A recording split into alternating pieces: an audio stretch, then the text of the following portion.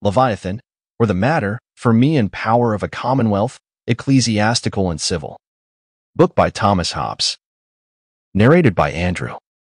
Originally published in 1651. This is a great audiobook production created for research, study, and discussion purposes. Chapter 44. Of Spiritual Darkness from Misinterpretation of Scripture. The kingdom of darkness what? Besides these sovereign powers, divine and humane, of which I have hitherto discoursed, there is mention in Scripture of another power, namely, F. 6:12, that of the rulers of the darkness of this world, Matt. 12:26, the kingdom of Satan, and Matt. 9:34, the principality of Beelzebub over demons, that is to say, over phantasms that appear in the air, for which cause Satan is also called, F. 2:2, the prince of the power of the air, and because he ruleth in the darkness of this world, Jo. 16:11, the prince of this world, and in consequence hereunto, they who are under his dominion, in opposition to the faithful who are the children of the light, are called the children of darkness. For seeing Beelzebub is prince of phantasms, inhabitants of his dominion of air and darkness, the children of darkness, and these demons, phantasms, or spirits of illusion, signify allegorically the same thing. This considered, the kingdom of darkness, as it is set forth in these and other places of the Scripture, is nothing else but a confederacy of deceivers. That to obtain dominion over men in this present world, endeavor by dark and erroneous doctrines to extinguish in them the light, both of nature and of the gospel, and so to disprepare them for the kingdom of God to come. The church not yet fully freed of darkness, as men that are utterly deprived from their nativity of the light of the bodily eye, have no idea at all of any such light. And no man conceives in his imagination any greater light than he hath at some time or other perceived by his outward senses. So also is it of the light of the gospel, and of the light of the understanding, that no man can conceive there is any greater degree of it than that which he hath already attained unto. And from hence it comes to pass that men have no other means to acknowledge their own darkness, but only by reasoning from the unforeseen mischances that befall them in their ways. The darkest part of the kingdom of Satan is that which is without the church of God, that is to say, amongst them that believe not in Jesus Christ. But we cannot say that therefore the church enjoyeth, as the land of Goshen, all the light, which to the performance of the work enjoined us by God, is necessary. Whence comes it, that in Christendom there has been, almost from the time of the apostles, such jostling of one another out of their places, both by foreign and civil war? Such stumbling at every little asperity of their own fortune, and every little eminence of that of other men? And such diversity of ways in running to the same mark, felicity, if it be not night amongst us, or at least a mist. We are therefore yet in the dark, for causes of spiritual darkness. The enemy has been here in the night of our natural ignorance, and sown the tares of spiritual errors. And that, first, by abusing and putting out the light of the Scriptures, for we err, not knowing the Scriptures. Secondly, by introducing the demonology of the heathen poets, that is to say, their fabulous doctrine concerning demons, which are but idols, or phantasms of the brain, without any real nature of their own, distinct from humane fancy, such as are dead men's ghosts, and fairies, and other matter of old wives' tales. Thirdly, by mixing with the Scripture divers relics of the religion, and much of the vain and erroneous philosophy of the Greeks, especially of Aristotle. Fourthly, by mingling with both these, false or uncertain traditions, and feigned or uncertain history. And so we come to err, by giving heed to seducing spirits, and the demonology of such as speak lies and hypocrisy, or as it is in the original, 1 Tim. For point 1, 2, of those that play the part of liars with a seared conscience, that is, contrary to their own knowledge. Concerning the first of these, which is the seducing of men by abuse of Scripture, I intend to speak briefly in this chapter. Errors from misinterpreting the Scriptures concerning the kingdom of God. The greatest and main abuse of Scripture, and to which almost all the rest are either consequent or subservient, is the wresting of it, to prove that the kingdom of God, mentioned so often in the Scripture, is the present church or multitude of Christian men now living, or that being dead, are to rise again at the last day.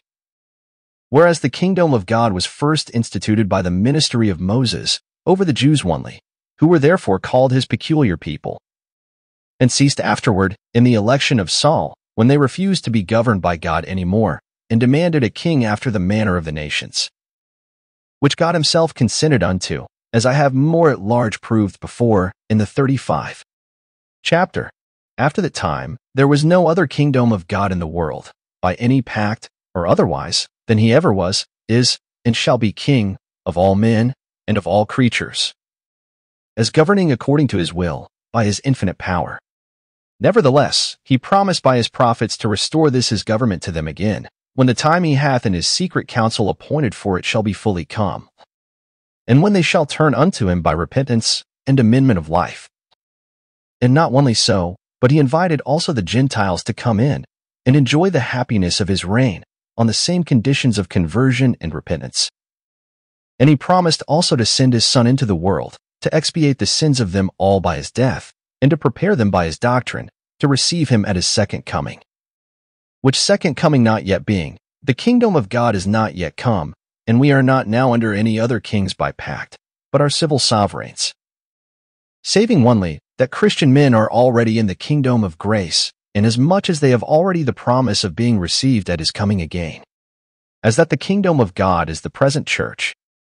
Consequent to this hour, that the present church is Christ's kingdom, there ought to be some one man, or assembly, by whose mouth our Savior, now in heaven, speaketh, giveth law, and which representeth his person to all Christians, or divers men, or divers assemblies that do the same to divers parts of Christendom.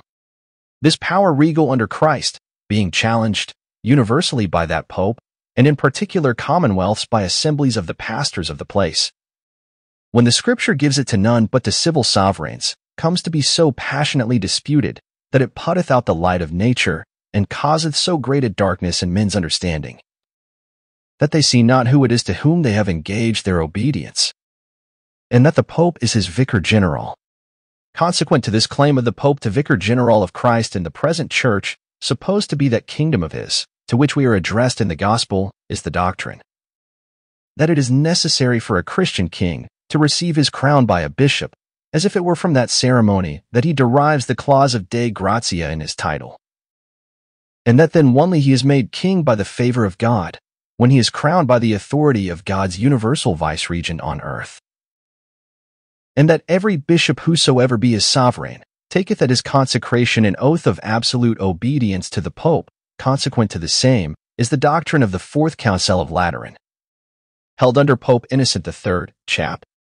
3, De Hereticis, that if a king at the Pope's admonition do not purge his kingdom of heresies, and being excommunicate for the same, do not give satisfaction within a year, his subjects are absolved of the bond of their obedience, where, by heresies are understood all opinions which the Church of Rome hath forbidden to be maintained. And by this means, as often as there is any repugnancy between the political designs of the Pope and other Christian princes, as there is very often, there saith such a mist amongst their subjects, that they know not a stranger that thrusteth himself into the throne of their lawful prince, from him whom they had themselves placed there. And in this darkness of mind, are made to fight one against another, without discerning their enemies from their friends, under the conduct of another man's ambition. And that the pastors or the clergy, from the same opinion, that the present church is the kingdom of God, it proceeds that pastors, deacons, and all other ministers of the church take the name to themselves of the clergy, giving to other Christians the name of laity, that is, simply people. For clergy signifies those whose maintenance is that revenue, which God having reserved to himself during his reign over the Israelites, assigned to the tribe of Levi, who were to be his public ministers, and had no portion of land set them out to live on, as their brethren, to be their inheritance. The Pope therefore, pretending the present church to be, as the realm of Israel, the kingdom of God, challenging to himself and his subordinate ministers the like revenue. As the inheritance of God, the name of clergy was suitable to that claim. And thence it is, that tithes, or other tributes paid to the Levites, as God's right, amongst the Israelites, have a long time been demanded and taken of Christians by Ecclesiasticall, jure divino. That is, in God's right, by which means the people everywhere were obliged to a double tribute, one to the state, another to the clergy. Whereof, that to the clergy, being the 10th of their revenue, is double to that which a king of Athens, and esteemed a tyrant, exacted of his subjects for the defraying of all public charges. For he demanded no more but the 20th part, and yet abundantly maintained therewith the Commonwealth. And in the kingdom of the Jews, during the sacerdotal reign of God, the tithes and offerings were the whole public revenue. From the same mistaking of the present church for the kingdom of God, came in the distinction between the civil and the canon laws. The civil law being the acts of sovereigns in their own dominions, and the canon law being the acts of the Pope in the same dominions. Which canons, though they were but canons, that is, rules propounded, and but voluntarily received by Christian princes, till the translation of the empire to Charlemagne. Yet afterwards, as the power of the Pope increased, became rules commanded, and the emperors themselves, to avoid greater mischiefs, which the people blinded might be led into, were forced to let them passe for laws. From hence it is, that in all dominions, where the Pope's ecclesiastical power is entirely received, Jews, Turks, and Gentiles are in the Roman Church tolerated in their religion as far forth, as in the exercise and profession thereof they offend not against the civil power, whereas in a Christian, though a stranger, not to be of the Roman religion, is capital. Because the Pope pretendeth that all Christians are his subjects. For otherwise it were as much against the law of nations to persecute a Christian stranger for professing the religion of his own country as an infidel. Or rather more, inasmuch as they that are not against Christ are with him. From the same it is, that in every Christian state there are certain men that are exempt, by ecclesiastical liberty, from the tributes, and from the tribunals of the civil state. For so are the secular clergy, besides monks and friars, which in many places bear so great a proportion to the common people, as if need were, there might be raised out of them alone an army, sufficient for any war the church militant should employ them in, against their own or other princes. Error from mistaking consecration for conjuration. A second general abuse of Scripture is the turning of consecration into conjuration or enchantment. To consecrate is in Scripture to offer, give, or dedicate, in pious and decent language and gesture, a man, or any other thing to God, by separating of it from common use. That is to say, to sanctify or make it God's, and to be used only by those whom God hath appointed to be his public ministers, as I have already proved at large in the 35. Chapter winky face, and thereby to change, not the thing consecrated, but only the use of it, from being profane and common, to be holy and peculiar to God's service. But when by such words, the nature of quality of the thing itself is pretended to be changed, it is not consecration, but either an extraordinary work of God, or a vain and impious conjuration. But seeing for the frequency of pretending the change of nature in their consecrations, it cannot be esteemed a work extraordinary, it is no other than a conjuration or incantation, whereby they would have men to believe an alteration of nature that is not, contrary to the testimony of man's sight, and of all the rest of his senses. As for example, when the priest, instead of consecrating bread and wine to God's peculiar service in the sacrament of the Lord's Supper, which is but a separation of it from the common use, to signify, that is, to put men in mind of their redemption, by the passion of Christ, whose body was broken, and blood shed upon the cross for our transgressions, pretends that by saying of the words of our Savior, "This is my body, and this is my blood," the nature of bread is no more there, but his very body. Notwithstanding there appeared not to the sight, or other sense of the receiver, anything that appeareth not before the consecration.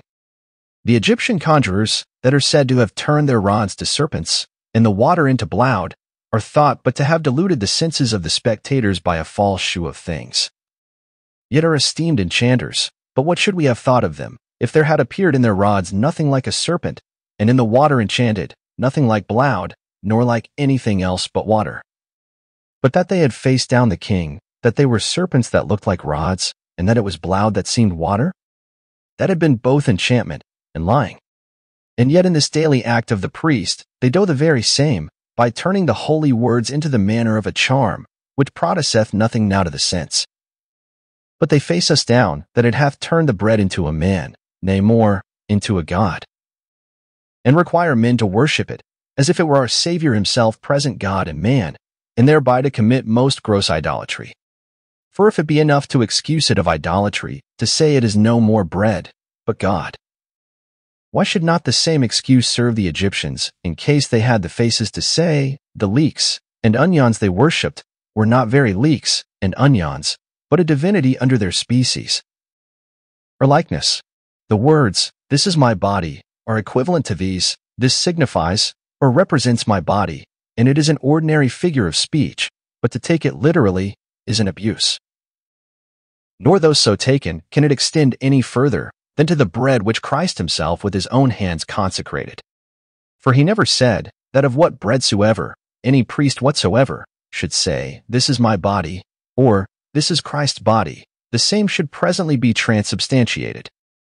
Nor did the Church of Rome ever establish this transubstantiation till the time of Innocent III, which was not above 500 years ago, when the power of popes was at the highest, and the darkness of the time grown so great, as men discerned not the bread that was given them to eat. Especially when it was stamped with the figure of Christ upon the cross, as if they would have men believe it were transubstantiated, not only into the body of Christ, but also into the wood of his cross, and that they did eat both together in the sacrament. Incantation in the ceremonies of baptism. The like incantation, instead of consecration, is used also in the sacrament of baptism, where the abuse of God's name in each several person, and in the whole Trinity, with the sign of the cross at each name, mocketh up the charm. As first, when they make the holy water, the priest saith, "I conjure thee, thou creature of water, in the name of God the Father Almighty, and in the name of Jesus Christ his only Son our Lord, and in virtue of the Holy Ghost, that thou become conjured water, to drive away all the powers of the enemy, and to eradicate and supplant the enemy," etc., and the same in the benediction of the salt to be mingled with it. That thou become conjured salt, that all phantasms and knavery of the devil's fraud may fly and depart from the place wherein thou art sprinkled. And every unclean spirit be conjured by him that shall come to judge the quick and the dead. The same in the benediction of the oil. That all the power of the enemy, all the host of the devil, all assaults and phantasms of Satan may be driven away by this creature of oil. And for the infant that is to be baptized, he is subject to many charms. First, at the church door the priest blows thrice in the child's face, and says, "Go out of him, unclean spirit, and give place to the Holy Ghost the Comforter," as if all children, till blown on by the priest, were demoniacs. Again, before his entrance into the church, he saith as before, "I conjure thee," etc., to go out, and depart from this servant of God. And again the same exorcism is repeated once more before he be baptized. These, and some other incantations and consecrations, in administration of the sacraments of baptism and the Lord's Supper, wherein everything that serveth to those holy men, except the unhallowed spittle of the priest, hath some set form of exorcism. In marriage, in visitation of the sick, and in consecration of places. Nor are the other rites, as of marriage, of extreme unction, of visitation of the sick, of consecrating churches and churchyards, and the like, exempt from charms. Inasmuch as there is in them the use of enchanted oil and water, with the abuse of the cross, and of the holy word of David, asperges me dominius oppo, as things of efficacy to drive away phantasms and imaginary spirits. Errors from mistaking eternal life and everlasting death. Another general error is from the misinterpretation of the words eternal life, everlasting death, and the second death. For though we read plainly in Holy Scripture that God created Adam in an estate of living forever, which was conditional, that is to say, if he disobeyed not his commandment, which was not essential to humane nature, but consequent to the virtue of the tree of life, whereof he had liberty to eat, as long as he had not sinned, and that he was thrust out of paradise after he had sinned, lest he should eat thereof, and live forever, and that Christ's passion is a discharge of sin to all that believe on him, and by consequence, a restitution of eternal life to all the faithful, and to them only. Yet the doctrine is now, and hath been a long time far otherwise, namely, that every man hath eternity of life by nature, inasmuch as his soul is immortal.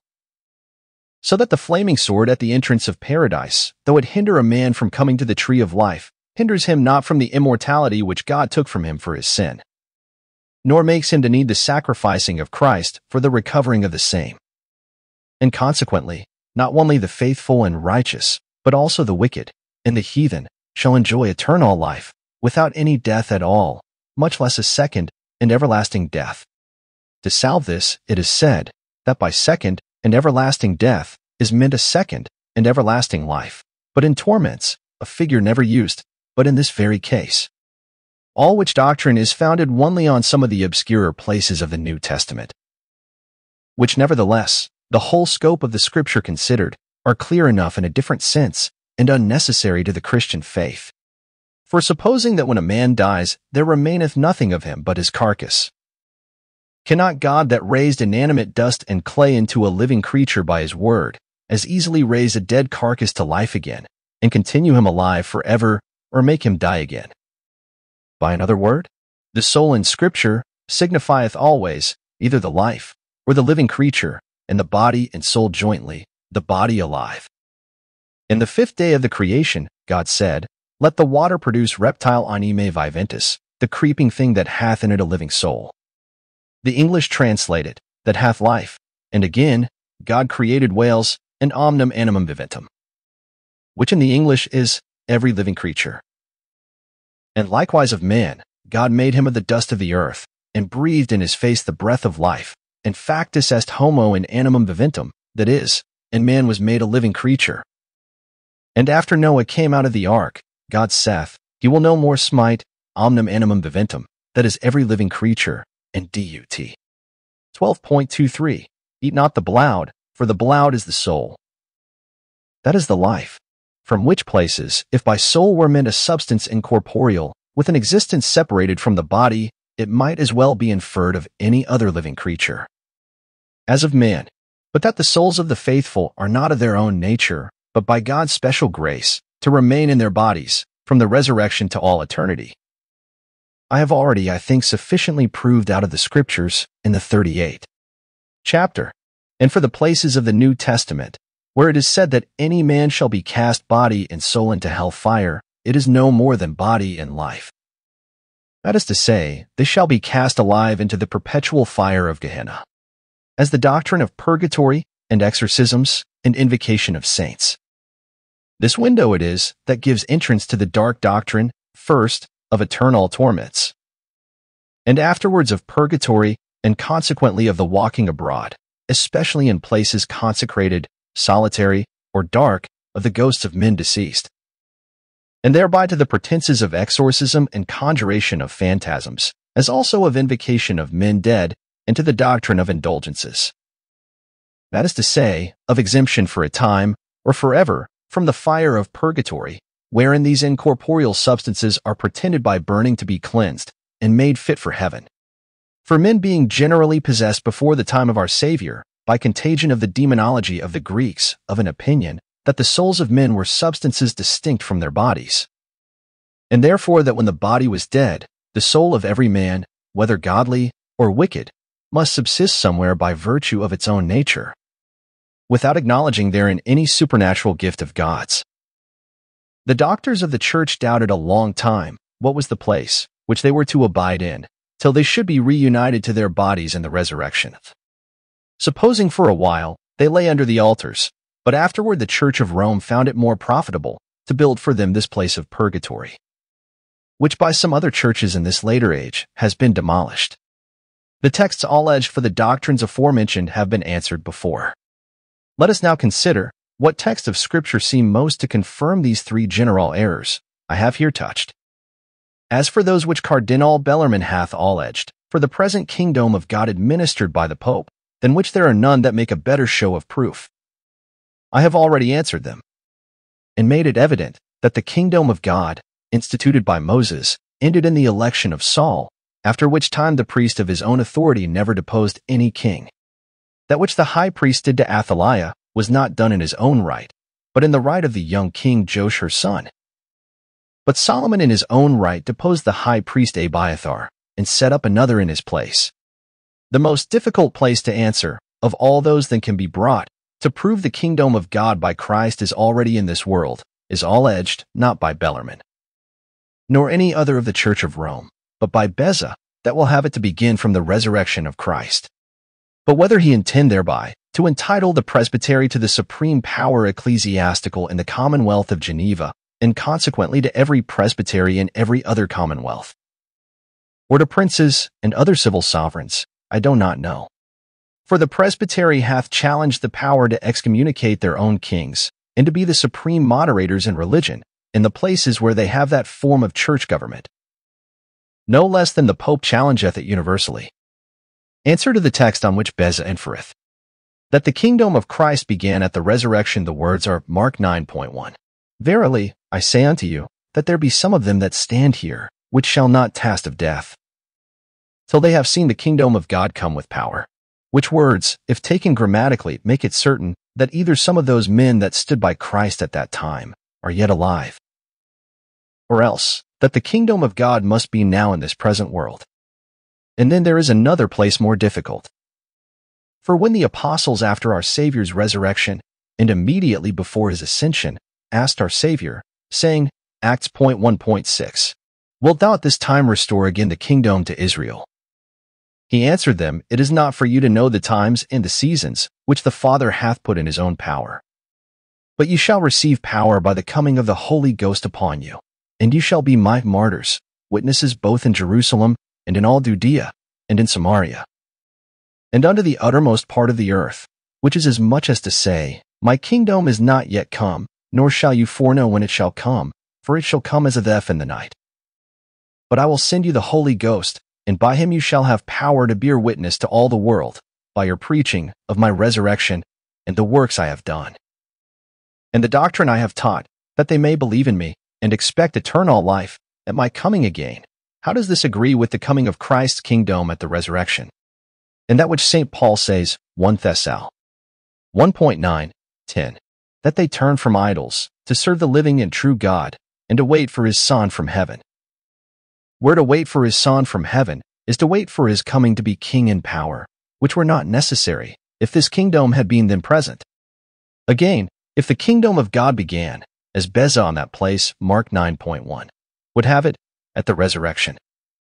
What reason is there for Christians ever since the resurrection to say in their prayers, Let thy kingdom come? It is therefore manifest that the words of St. Mark are not so to be interpreted.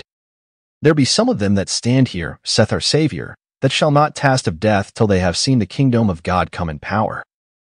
If then this kingdom were to come at the resurrection of Christ, why is it said, some of them, rather than all? For they all lived till after Christ was risen. Explication of the place in Mark 9.1. But they that require an exact interpretation of this text, let them interpret first the like words of our Savior to St. Peter concerning St. John, chap. 21.22. If I will that he tarry till I come, what is that to thee? Upon which was grounded a report that he should not die. Nevertheless, the truth of that report was neither confirmed, as well grounded, nor refuted, as though grounded on those words, but left as a saying not understood. The same difficulty is also in the place of St. Mark.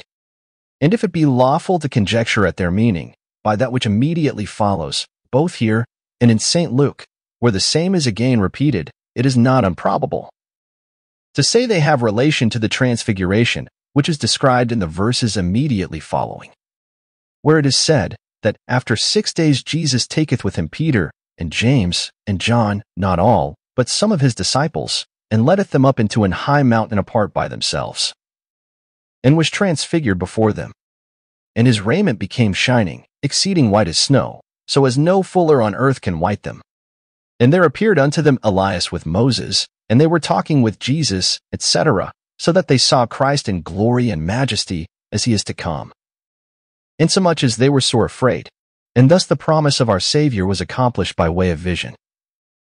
For it was a vision, as may probably be inferred out of St. Luke, that reciteth the same story, ch. 9, v. 28, and saith, that Peter and they that were with him were heavy with sleep, but most certainly out of math. 17.9, where the same is again related. For our Savior charged them, saying, Tell no man the vision until the Son of Man be risen from the dead. Howsoever it be, yet there can from thence be taken no argument. To prove that the kingdom of God taketh beginning till the day of judgment. Abuse of some other texts in defense of the power of the Pope. As for some other texts, to prove the Pope's power over civil sovereigns, besides those of Bellarmine, as that the two swords that Christ and his apostles had amongst them were the spiritual and the temporal sword, which they say St. Peter had given him by Christ. And that of the two luminaries, the greater signifies the Pope, and the lesser the king. One might as well infer out of the first verse of the Bible that by heaven is meant the Pope, and by earth the king, which is not arguing from Scripture, but a wanton insulting over princes that came in fashion after the time the popes were grown so secure of their greatness as to contemn all Christian kings, in treading on the necks of emperors, to mock both them, in the Scripture, in the words of the 91. Psalm, thou shalt tread upon the lion and the adder, the young lion and the dragon thou shalt trample under thy feet. The manner of consecrations in the Scripture was without exorcisms. As for the rites of consecration, though they depend for the most part upon the discretion and judgment of the governors of the Church, and not upon the Scriptures, yet those governors are obliged to such direction as the nature of the action itself requireth, as that the ceremonies, words, and gestures be both decent and significant, or at least conformable to the action. When Moses consecrated the tabernacle, the altar, and the vessels belonging to them, Exodus 40, he anointed them with the oil which God had commanded to be made for that purpose, and they were holy. There was nothing exorcised to drive away phantasms. The same Moses, the civil sovereign of Israel, when he consecrated Aaron, the high priest, and his sons, did wash them with water, not exorcised water, put their garments upon them, and anointed them with oil, and they were sanctified, to minister unto the Lord in the priest's office, which was a simple and decent cleansing and adorning them, before he presented them to God, to be his servants. When King Solomon, the civil sovereign of Israel, consecrated the temple he had built, 2 Kings 8, he stood before all the congregation of Israel, and having blessed them, he gave thanks to God for putting into the heart of his father to build it, and for giving to himself the grace to accomplish the same. And then prayed unto him, first, to accept that house, though it were not suitable to his infinite greatness, and to hear the prayers of his servants that should pray therein, or, if they were absent, towards it. And lastly, he offered a sacrifice of peace offering, and the house was dedicated. Here was no procession. The king stood still in his first place, no exorcised water, no aspergisme, nor other impertinent application of words spoken upon another occasion, but a decent and rational speech, and such as in making to God a present of his new-built house, was most conformable to the occasion. We read not that St. John did exorcise the water of Jordan, nor Philip the water of the river wherein he baptized the eunuch, nor that any pastor in the time of the apostles did take his spittle and put it to the nose of the person to be baptized, and say, in odorum suavitatis, that is, for a sweet savor unto the Lord, wherein neither the ceremony of spittle for the uncleanness, nor the application of that Scripture for the levity, can by any authority of man be justified. The immortality of man's soul, not proved by Scripture to be of nature, but of grace. To prove that the soul separated from the body liveth eternally, not only the souls of the elect, by a special grace and restoration of the eternal life which Adam lost by sin, and our Savior restored by the sacrifice of himself to the faithful, but also the souls of reprobates as a property naturally consequent to the essence of mankind, without other grace of God, but that which is universally given to all mankind. There are diverse places, which at the first sight seem sufficiently to serve the turn, but such, as when I compare them with that which I have before chapter 38, alleged out of the 14 of Job, seem to me much more subject to a diver's interpretation than the words of Job. And first there are the words of Solomon, Ecclesiastes 12.7. Then shall the dust return to dust as it was, and the spirit shall return to God that gave it, which may bear well enough, if there be no other text directly against it, this interpretation that God only knows, but man not. What becomes of a man's spirit when he expireth? And the same Solomon, in the same book, chap. 3, verse 20, 21, delivereth in the same sentence in the sense I have given it. His words are, all go, man and beast, to the same place, all are of the dust, and all turn to dust again. Who knoweth that the spirit of man goeth upward, and the spirit of the beast goeth downward to the earth? That is, none knows but God. Nor is it an unusual phrase to say of things we understand not, God knows what, and God knows where. That of Gen 5.24. Enoch walked with God, and he was not, for God took him, which is expounded Heb 13.5. He was translated, that he should not die, and was not found, because God had translated him. For before his translation he had this testimony, that he pleased God, making as much for the immortality of the body as of the soul, proveth. That this his translation was peculiar to them that please God, not common to them with the wicked, and depending on grace, not on nature. But on the contrary, what interpretation shall we give, besides the leader all sense of the words of Solomon Eccles 3.19, that which befalleth the sons of men, befalleth beasts, even one thing befalleth them, as the one dieth, so doth the other, yea, they have all one breath, one spirit. So that a man hath no preeminence above a beast, for all is vanity. By the leader all sense, here is no natural immortality of the soul, nor yet any repugnancy with the life eternal, which the elect shall enjoy by grace. In chapter 4, verse 3, better is he that hath not yet been, than both they, that is, than they that live, or have lived, which, if the soul of all them that have lived were immortal, were a hard saying. For then to have an immortal soul were worse than to have no soul at all. And again, chapter 9.5, the living know they shall die, but the dead know not anything, that is, naturally, and before the resurrection of the body. Another place which seems to make for a natural immortality of the soul is that, where our Savior saith, that Abraham, Isaac, and Jacob are living. But this is spoken of the promise of God, and of their certitude to rise again, not of a life then actual.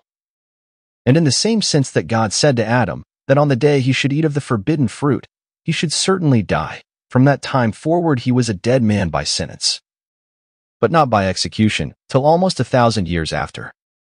So Abraham, Isaac, and Jacob were alive by promise, then, when Christ spake, but are not actually till the resurrection. And the history of Dives and Lazarus make nothing against this, if we take it, as it is, for a parable. But there be other places of the New Testament, wherein immortality seemeth to be directly attributed to the wicked. For it is evident, that they shall all rise to judgment. And it is said besides in many places, that they shall go into everlasting fire, everlasting torments, everlasting punishments, and that the worm of conscience never dieth. And all this is comprehended in the word everlasting death, which is ordinarily interpreted everlasting life in torments. And yet I can find nowhere that any man shall live in torments everlastingly. Also, it seemeth hard to say that God, who is the Father of mercies, that doth in heaven and earth all that he will, that hath the hearts of all men in his disposing, that worketh in men both to do and to will, and without whose free gift a man hath neither inclination to good, nor repentance of evil, should punish men's transgressions without any end of time, and with all the extremity of torture that men can imagine, and more. We are therefore to consider what the meaning is of everlasting fire and other the like phrases of Scripture. I have shewed already that the kingdom of God by Christ beginneth at the day of judgment, that in that day the faithful shall rise again with glorious and spiritual bodies, and be his subjects in that his kingdom, which shall be eternal, that they shall neither marry, nor be given in marriage, nor eat and drink, as they did in their natural bodies, but live forever in their individual persons, without the specifical eternity of generation, and that the reprobates also shall rise again, to receive punishments for their sins. As also, that those of the elect, which shall be alive in their earthly bodies at that day, shall have their bodies suddenly changed, and made spiritual and immortal. But that the bodies of the reprobate, who make the kingdom of Satan, shall also be glorious, or spiritual bodies, or that they shall be as the angels of God, neither eating, nor drinking, nor engendering, or that their life shall be eternal in their individual persons, as the life of every faithful man is, or as the life of Adam had been if he had not sinned. There is no place of Scripture to prove it, save only these places concerning eternal torments, which may otherwise be interpreted. From whence may be inferred, that as the elect after the resurrection shall be restored to the estate, wherein Adam was before he had sinned, so the reprobate shall be in the estate that Adam and his posterity were in after the sin committed. saving that God promised a Redeemer to Adam, and such of his seed as should trust in him, and repent, but not to them that should die in their sins, as do the reprobate. Eternal torments what? These things considered, the texts that mention eternal fire, eternal torments, or the word that never dieth, contradict not the doctrine of a second and everlasting death. In the proper and natural sense of the word death, the fire, or torments prepared for the wicked in Gehenna, Tophet, or in what place soever, may continue forever, and there may never want wicked men to be tormented in them. Though not every, nor any one eternally. For the wicked being left in the estate they were in after Adam's sin, may at the resurrection live as they did, marry, and give in marriage, and have gross and corruptible bodies, as all mankind now have, and consequently may engender perpetually after the resurrection, as they did before, for there is no place of Scripture to the contrary. For St. Paul, speaking of the resurrection, 1 Cor. 15, understandeth it only of the resurrection to life eternal, and not the resurrection to punishment. And of the first, he saith that the body is sown in corruption, raised in incorruption, sown in dishonor, raised in honor, sown in weakness, raised in power. Sown a natural body, raised a spiritual body. There is no such thing can be said of the bodies of them that rise to punishment. The text is Luke 20, verses 34, 35, 36. A fertile text. The children of this world marry, and are given in marriage. But they that shall be counted worthy to obtain that world, and the resurrection from the dead, neither marry, nor are given in marriage, neither can they die any more. For they are equal to the angels, and are the children of God, being the children of the resurrection. The children of this world, that are in the estate which Adam left them in, shall marry, and be given in marriage, that is corrupt, and generates excessively, which is an immortality of the kind, but not of the persons of men. They are not worthy to be counted amongst them that shall obtain the next world, and an absolute resurrection from the dead. But only a short time, as inmates of that world, and to the end only to receive condign punishment for their contumacy. The elect are the only children of the resurrection, that is to say, the sole heirs of eternal life. They only can die no more. It is they that are equal to the angels, and that are the children of God, and not the reprobate. To the reprobate there remaineth after the resurrection a second and eternal death, between which resurrection and their second and eternal death is but a time of punishment and torment. And alas, by succession of sinners thereunto, as long as the kind of man by propagation shall endure, which is eternally. Answer of the texts alleged for purgatory. Upon this doctrine of the natural eternity of separated souls is founded, as I said, the doctrine of purgatory. For supposing eternal life by grace only, there is no life, but the life of the body, and no immortality till the resurrection.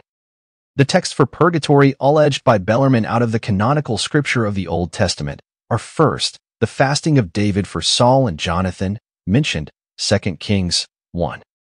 12, and again, 2 Sam 3. 35, for the death of Abner. This fasting of David, he saith, was for the obtaining of something for them at God's hands, after their death. Because after he had fasted to procure the recovery of his own child, as soon as he knew it was dead, he called for meat. Seeing then the soul hath an existence separate from the body, and nothing can be obtained by men's fasting for the souls that are already either in heaven or hell. It followeth that there be some souls of dead men, what are neither in heaven nor in hell, and therefore they must be in some third place, which must be purgatory. And thus with hard straining he has wrested those places to the proof of a purgatory. Whereas it is manifest that the ceremonies of mourning and fasting, when they are used for the death of men, whose life was not profitable to the mourners, they are used for honor's sake to their persons. And when is done for the death of them by whose life the mourners had benefit, it proceeds from their particular damage. And so David honored Saul and Abner with his fasting. And in the death of his own child, recomforted himself by receiving his ordinary food. In the other places, which he allegeth out of the Old Testament, there is not so much as any shew or color of proof. He brings in every text wherein there is the word anger, or fire, or burning, or purging, or cleansing. In case any of the fathers have but in a sermon rhetorically applied it to the doctrine of purgatory already believed. The first verse of Psalm 37. O Lord, rebuke me not in thy wrath, nor chasten me in thy hot displeasure. What were this to purgatory, if Augustine had not applied the wrath to the fire of hell, and the displeasure to that of purgatory? And what is it to purgatory, that of Psalm 66:12? We went through fire and water, and thou broughtest us to a moist place. And other the like texts, with which the doctors of those times intended to adorn or extend their sermons or commentaries, hailed to their purposes by force of wit. Places of the New Testament for purgatory answered. But he allegeth other places of the New Testament that are not so easy to be answered, and first that of Matt 12.32. Whosoever speaketh a word against the Son of Man, it shall be forgiven him. But whosoever speaketh against the Holy Ghost, it shall not be forgiven him neither in this world, nor in the world to come. Where he will have purgatory to be the world to come, wherein some sins may be forgiven, which in this world were not forgiven, notwithstanding that it is manifest, there are but 3 worlds. One from the creation to the flood, which was destroyed by water, and is called in Scripture the old world. Another from the flood to the day of judgment, which is the present world, and shall be destroyed by fire. And the third, which shall be from the day of judgment forward, everlasting, which is called the world to come, and in which it is agreed by all, there shall be no purgatory. And therefore the world to come and purgatory are inconsistent. But what then can be the meaning of those our Savior's words? I confess they are very hardly to be reconciled with all the doctrines now unanimously received. Nor is it any shame to confess the profoundness of the Scripture to be too great to be sounded by the shortness of humane understanding. Nevertheless, I may propound such things to the consideration of more learned divines, as the text itself suggesteth. And first, seeing to speak against the Holy Ghost, as being the third person of the Trinity, is to speak against the Church, in which the Holy Ghost resideth. It seemeth the comparison is made between the easiness of our Savior in bearing with offenses done to him while he was on earth, and the severity of the pastors after him, against those which should deny their authority, which was from the Holy Ghost, as if he should say, You that deny my power. Nay, you that shall crucify me, shall be pardoned by me, as often as you turn unto me by repentance. But if you deny the power of them that teach you hereafter, by virtue of the Holy Ghost, they shall be inexorable, and shall not forgive you, but persecute you in this world, and leave you without absolution, though you turn to me, unless you turn also to them, to the punishments, as much as lies in them, of the world to come. And so the words may be taken as a prophecy or prediction concerning the times, as they have long been in the Christian Church. Or if this be not the meaning, for I am not peremptory in such difficult places, perhaps there may be place left after the resurrection for the repentance of some sinners. And there is also another place, that seemeth to agree therewith. For considering the words of St. Paul, 1 Cor. 15:29, what shall they do which are baptized for the dead, if the dead rise not at all? Why also are they baptized for the dead? A man may probably infer, as some have done, that in St. Paul's time there was a custom by receiving baptism for the dead, as men that now believe are sureties and undertakers for the faith of infants that are not capable of believing, to undertake for the persons of their deceased friends, that they should be ready to obey and receive our Savior for their King at his coming again, and then the forgiveness of sins in the world to come has no need of a purgatory. But in both these interpretations there is so much of paradox that I trust not to them, but propound them to those that are thoroughly versed in the Scripture, to inquire if there be no clearer place that contradicts them. Only of thus much I see evident Scripture to persuade men that there is neither the word nor the thing of purgatory, neither in this nor any other text, nor anything that can prove a necessity of a place for the soul without the body, neither for the soul of Lazarus during the 4 days he was dead, nor for the souls of them which the Roman Church pretend to be tormented now in purgatory.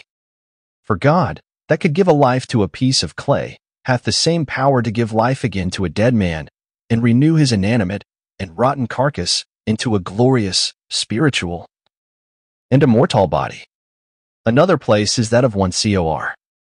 3, where it is said that they which built stubble, hay, etc. on the true foundation, their work shall perish, but they themselves shall be saved, but as through fire. This fire, ye will have to be the fire of purgatory. The words, as I have said before, are an allusion to those of Zach. 13:9, where he saith, I will bring the third part through the fire, and refine them as silver is refined, and will try them as gold is tried. Which is spoken of the coming of the Messiah in power and glory, that is, at the day of judgment and conflagration of the present world, wherein the elect shall not be consumed, but be refined. That is, depose their erroneous doctrines and traditions, and have them as it were singed off, and shall afterwards call upon the name of the true God. In like manner, the apostle saith of them, that holding this foundation Jesus is the Christ, shall build thereon some other doctrines that be erroneous. That they shall not be consumed in that fire which reneweth the world, but shall pass through it to salvation, but so as to see and relinquish their former errors. The builders are the pastors, the foundation, that Jesus is the Christ, the stubble and hay, false consequences drawn from it through ignorance or frailty. The gold, silver, and precious stones are their true doctrines, and their refining or purging, the relinquishing of their errors. In all which there is no color at all for the burning of incorporeal, that is to say, impatible souls. Baptism for the dead, how understood? A third place is that of 1 Cor. 15, before mentioned, concerning baptism for the dead, out of which he concludeth, first, that prayers for the dead are not unprofitable. And out of that there is a fire of purgatory, but neither of them rightly. For of many interpretations of the word baptism, he approveth this in the first place, that by baptism is meant, metaphorically, a baptism of penance. And that men are in this sense baptized, when they fast, and pray, and give alms, and so baptism for the dead, and prayer of the dead, is the same thing. But this is a metaphor, of which there is no example, neither in the Scripture, nor in any other use of language, and which is also discordant to the harmony and scope of the Scripture. The word baptism is used, March 10:38, and Locke 12:59, for being dipped in one's own blood, as Christ was upon the cross, and as most of the apostles were, for giving testimony of him. But it is hard to say that prayer, fasting, and alms have any similitude with dipping. The same is used also Matt 3:11, which seemeth to make somewhat for purgatory, for a purging with fire. But it is evident the fire and purging here mentioned is the same whereof the prophet Zachary speaketh chap. 13:9, I will bring the third part through the fire, and will refine them, etc., and St. Peter after him, 1 Epist. 1:7, that the trial of your faith, which is much more precious than of gold that perisheth, though it be tried with fire, might be found unto praise and honor and glory at the appearing of Jesus Christ, and St. Paul, 1 Cor. 3:13, the fire shall treat every man's work of what sort it is. But St. Peter and St. Paul speak of the fire that shall be at the second appearing of Christ. And the prophet Zachary of the day of judgment, and therefore this place of Matt, may be interpreted of the same, and then there will be no necessity of the fire of purgatory. Another interpretation of baptism for the dead is that which I have before mentioned, which he prefereth to the second place of probability. And thence also he inferreth the utility of prayer for the dead. For if after the resurrection, such as have not heard of Christ, or not believed in him, may be received into Christ's kingdom, it is not in vain, after their death, that their friends should pray for them, till they should be risen.